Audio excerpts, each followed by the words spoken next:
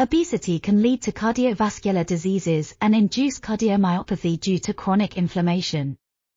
A recent study has shown that double-cortin-like kinase 1, DCLK1, an important target for cancer therapy, plays a key role in obesity-induced cardiomyopathy. The study found that DCLK1 is overexpressed in the cardiac tissue of obese mice and investigated its role in obesity-induced cardiomyopathy. It was found that macrophage-specific DCLK1 knockout prevents high-fat diet, HFD, induced heart dysfunction, cardiac hypertrophy, and fibrosis. Further investigation revealed that DCLK1 deficiency exerts cardioprotective effects by suppressing RIP2, TAK1 activation and inflammatory responses in macrophages.